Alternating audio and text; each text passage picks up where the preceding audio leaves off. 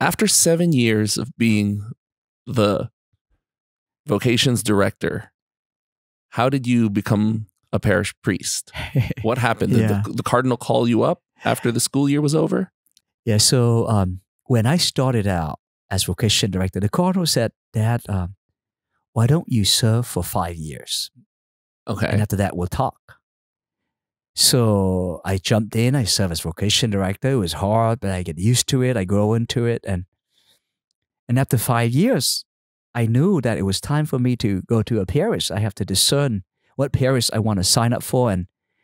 But he said, no, I need you to work some more. So I served for 2 more years. I served 7 years. Okay. In fact, that's fairly long for vocation director. Because, as vocation, you need a lot of energy.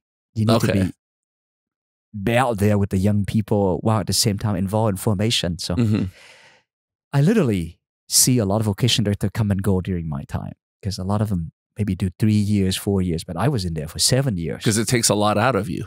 Yeah. Plus, you need renewing, you need new energy. So after 7 years, it was time for me to, because you need fresh idea and things. I was, after 7 years, I think I've done a lot, but also it was time for me to be a pastor. A lot of my classmates have become pastors. So I was wondering, I knew I've already extended 2 more years than originally planned. So I know after 7 years that I would be in a parish. So the Cardinal just in one of our meetings said, Father, Dad, I need to open up a parish, and you're finishing. Well, if you take a priest from a parish and move, it's very hard because it affects, it's like a domino effect. Yes. But with me, it might be a bit easier because I don't have really a parish yet, so he can just yank me out and put me. Would you pray about the possibility of maybe starting a parish? I just need a priest over there right now. And since you're finishing up, I said, sure, Cardinal, I would pray about it. And it was kind of excited. I've never been a pastor before, so I was looking forward to be a pastor. But on the other hand, the idea of starting a parish from scratch, I said, wow, that's challenging but exciting. I generally speaking, I'm a pretty adventurous guy. I went through a lot of stuff in my life. So I think, this will be exciting. Yes. So I brought it to prayer. And so I discerned, and I came up, I wrote pro and cons of whether or not I should say yes. Okay. I'm thankful for the Cardinal for inviting me to discern. He said, you don't need just say yes to me. Go and pray about it. Okay. That's so beautiful. So grateful for that.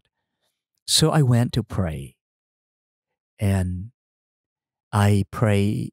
And as I pray, I write down a list of if I should go, if I should not go.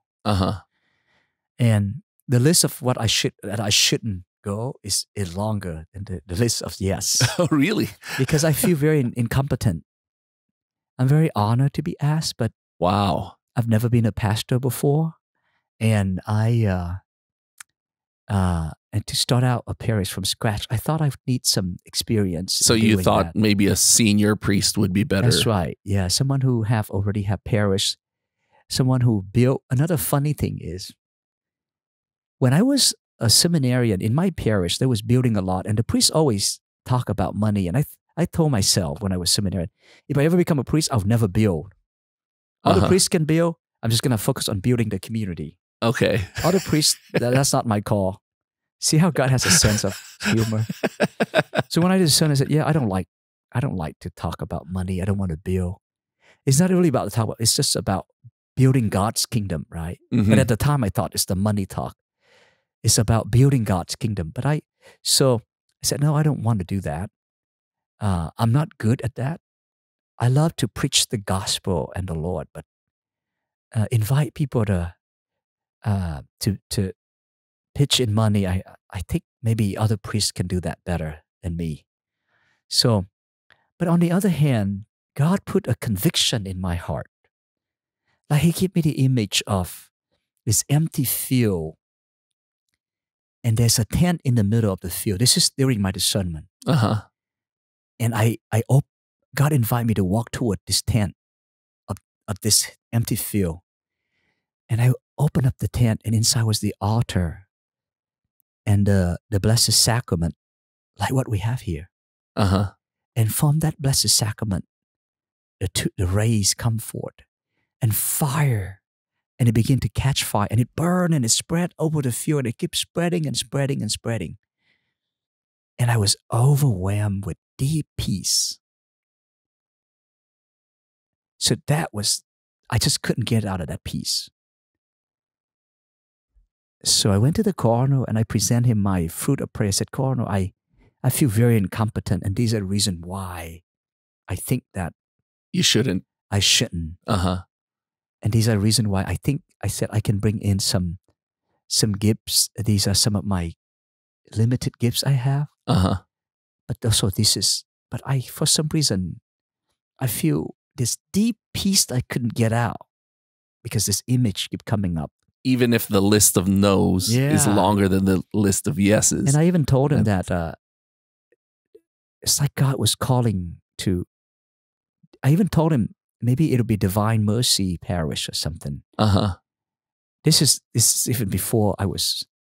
So he said, okay, thank you. And he prayed about it. And I think he consulted with his personnel board. And then mid-spring, he asked me if I'd be willing to do it. I said, yes, Cardinal, I certainly would.